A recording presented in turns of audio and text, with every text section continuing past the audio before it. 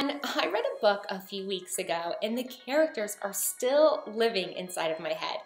They come and talk with me. I'm living with them all over again when I find myself doing the most mundane things in life. And the characters are Ari and Grant from Take Me With You, which is the second book in the Take Me series by K.A.Linde. If you have not read the first book, stop watching this video right now and go and buy the first book. Not just because, one, I think you should go and buy the first book because it's awesome. The first book's called Take Me For Granted, but because I'm gonna be talking about the second book, which means spoilers ahead. Book 2 picks up right where book 1 leaves off. So Grant is gonna go out on tour. Ari is trying to keep up her grades. She's very, very studious. Just another reason why I love Ari so much.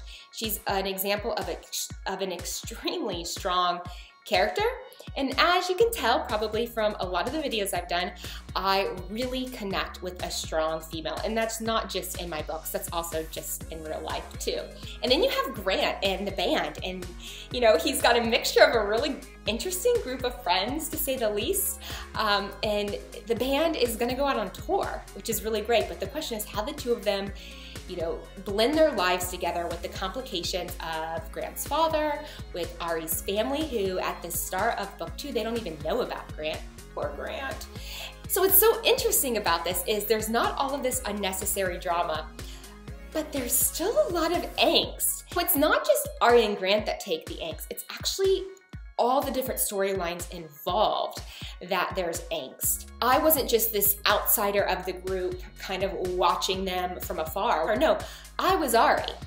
Or maybe you're Gabby. I don't know who you are, but it makes you as the reader feel like you are part of the character. And there are so many amazing witty one-liners in this book. I swear, if Ari was real, she would be my very best friend, because I want to be friends with somebody who is able to kill it with these one-liners the way that she does. I mean, it's just brilliant. And so the dialogue is also just so spot on. The fact that it's been weeks since I've read this book and I'm still thinking about all of them should speak volumes. So go check it out, buy it as soon as you can, and make sure you come back over to the review loft and talk to me about it. Bye everyone, until next time, I will see you around.